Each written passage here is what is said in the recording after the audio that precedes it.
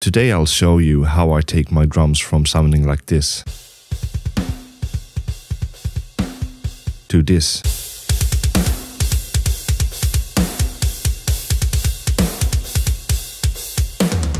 I'll be mixing the drums for the song I wrote for this video.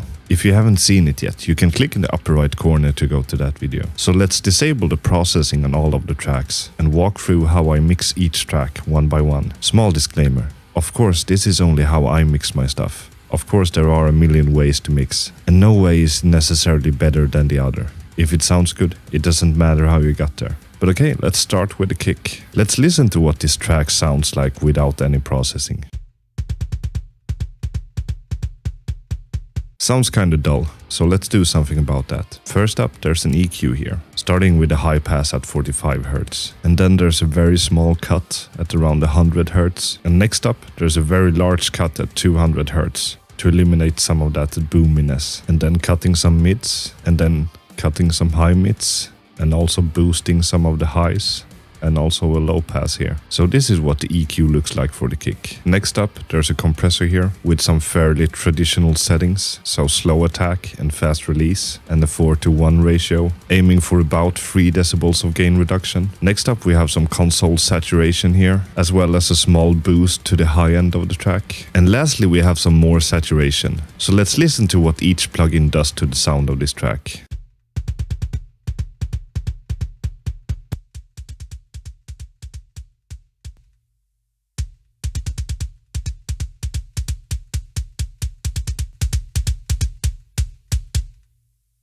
I also have another kick sample here, reinforcing the main kick track. I think this is actually Steven Slate Drum's Kick 10, so this is what it sounds like unprocessed. As you can hear, it's very low in the mix. It's only there to reinforce the main kick in a very subtle way. As with the main kick track, it starts with an EQ here, with a high pass, cutting out some mud, also cutting out some of the mids and the high mids, and also boosting some of the highs. And it also has compression with similar settings, as well as console saturation and a bump to the highs, and also some more saturation. So let's listen to what each plugin does to this track.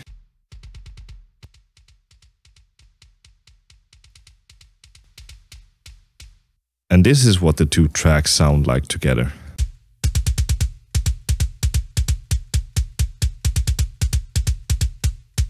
By the way, if you're new here, don't forget to hit the subscribe button and ring the bell so you don't miss any of my future videos. But okay, so let's take a look at the snare tracks. I think an important thing to realize when you're mixing the snare is that most likely each snare track is gonna sound quite awful on its own. You are unlikely to get the snare sound that you have in your head from just one track. I find what works for me is mixing each track with a purpose. So I'm trying to extract a certain characteristic with each track that I want in my snare. So for the snare top track, I'm trying to get the body out of the snare. And from the snare bottom track, I'm trying to get the high-end crack out of the snare. And I kind of consider the room tracks to be part of the snare tracks as well, as they have mostly the snare in them. So for the room close track, I'm trying to get the small smack out of the snare, so to speak. And from the room far track, I'm trying to get the big smack. But okay, let's take a listen to what the snare top track sounds like, unprocessed.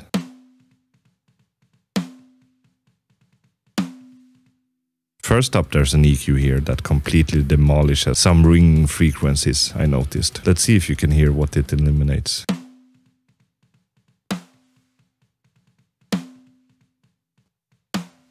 And then I have another EQ, first a high pass and then a very small boost to 150 to get a bit more body out of the snare. And then a small cut in the lower mids, another cut in the mids and another big cut in the high mids and a small boost to the highs. Let's listen to what this EQ does.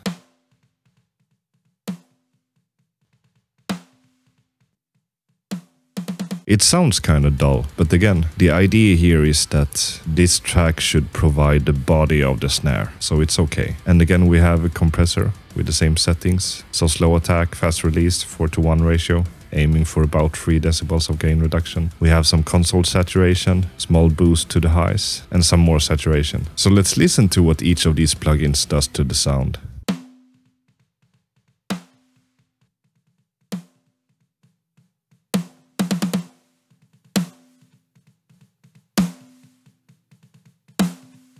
Let's go over to the snare bottom track, starting with an EQ, again cutting out some of the ringing frequencies of the snare, and then another EQ, which kind of mirrors that of the snare top track, and again a compressor. But here I actually have a fast attack, as I found that worked better for this track. And I actually have another compressor here that gives this track a bit more sustain. And again, some console saturation and small boost to the highs, and also some more saturation. So let's listen to what each plugin does to the sound of this track.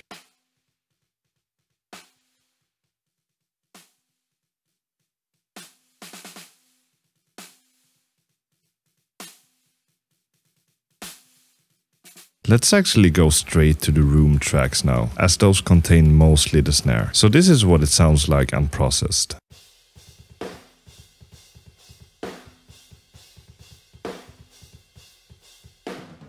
So let's go over the plugins on this track. First up, again, there's an EQ cutting out some of the ringing frequencies of the snare. And then we have another EQ that is very similar to the snare top track, boosting some low mids here, also cutting out some mud and some mids, and also a fair bit of the high mids, and also boosting some highs. Again, we have a compressor set to fast attack and fast release to give the track a bit more sustain, and also another compressor here, also aiming for about 3 decibels of gain reduction. We have some console saturation and also a small boost to the highs, and some more saturation. Saturation actually sounds really good on the room tracks, so there's a fair bit of it here. So let's listen to what each plugin does to this track.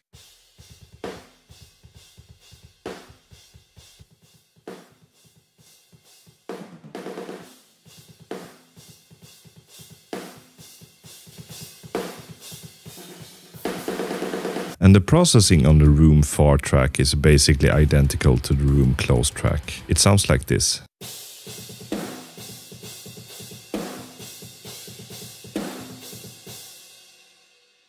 And each of the room tracks also has their dedicated reverb track as well. They are fairly low in the mix, but they give the snare a bit of a bigger sound. Let's just quickly have a look here at the setup of the reverb track. So first up, there's just a band pass here, and then we have the reverb. Fairly low decay time, and we also have the center plugin here to make it sound a bit more wide. So let's listen to the room far track here, with and without the reverb.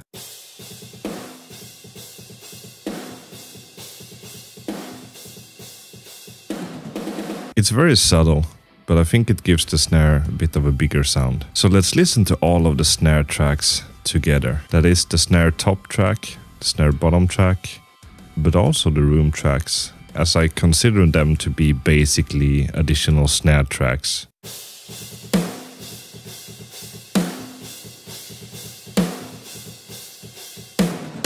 Alright, let's move over to the toms. So I have 4 tom tracks here. Each of them has an individual EQ with a high pass, a small boost in varying places in the lows, and then they all get sent to a tom track, which starts with an EQ. So we got a high pass, cutting out some mud in the lower mids, again cutting out some mids, also cutting out some high mids, as well as boosting the highs. We have the by now fairly familiar compressor plugin, again aiming for about 3 decibels of gain reduction. We have some console saturation, small boost to the highs. We have some saturation, and we have a small limiter just to bring the volume up a tiny bit. We also have 2 reverb tracks just to give the toms a bit of a larger presence in the mix. So this is what each of the plugin does to the toms track.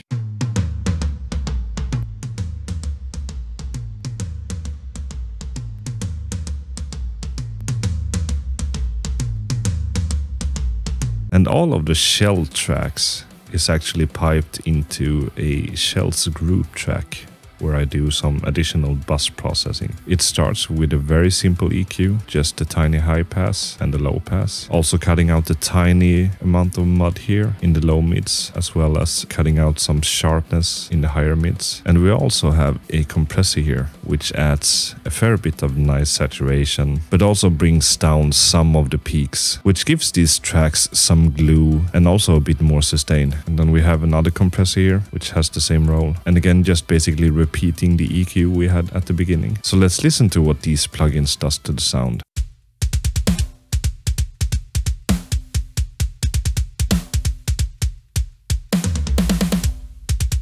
So let's go to one of my favorite tracks here, the parallel compression track. The idea here is, instead of compressing each individual track so much that it completely sucks the life out of the tracks, you send all of these shell tracks to different tracks, which basically annihilates the tracks and compresses them to hell and back. And then you blend that track in to give the drums a bit more punch, a bit more sustain, but still retaining the life of the tracks, so to speak. So let's go over the plugins that are on this track, starting with a familiar EQ, cutting out some ringing frequencies from the snare. Then we have a basic EQ here, cutting out some of the high mids and cutting out some of the low mids, because these frequencies tend to build up when you're compressing heavily. And then we start the compression chain here with fast attack, fast release, and actually aiming for about 10 decibels of gain reduction here. And then we have another compressor, again aiming for about 10 decibels of gain reduction. And then we basically have the same EQ here. We have our console saturation, a bit of a boost to the highs. We have some saturation, and we have a limiter which further compresses the tracks. So this track sounds like this.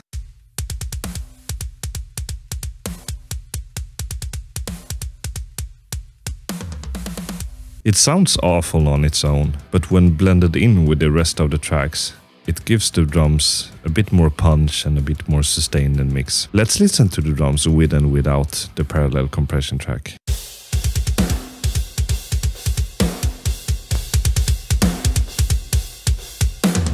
Definitely gives them a bit more punch. So alright, let's take a look at the overheads track. I actually have cymbals from both Modern and Massive, and also Invasion, so I route them to different tracks here. So I noticed that the Modern and Massive tracks are a bit brighter. So to kind of level that out, the Modern and Massive track dials down the highs of the cymbals a bit, while the Invasion tracks brings up the highs of the cymbals a bit. And those are then fed to the overheads track, which sounds like this unprocessed.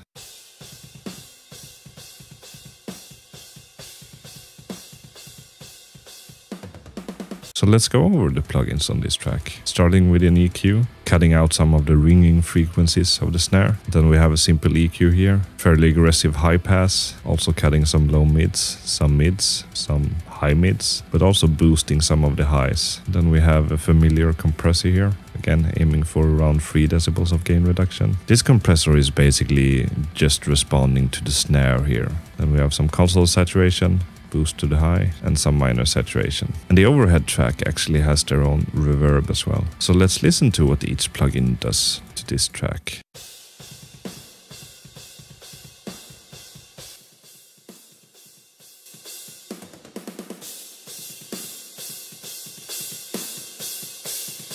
I also have tracks for the hi-hat and the ride spot mics. So for the hi-hat track, this is basically just here to give the hi-hat a bit more presence and percussiveness to the mix. And the same goes for the ride track. And then all of these are piped into the cymbals group track, which has essentially the same plugins as the shells group track. So that's all of the tracks. Let's listen to what it sounds like.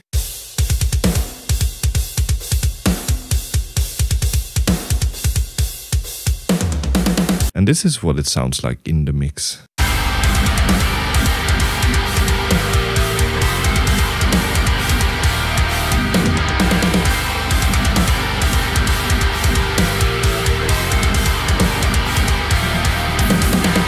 Thanks for watching this video. If you enjoyed it, there might be another video on the screen that might also be in your interest. And don't forget to like and subscribe. See you in the next video.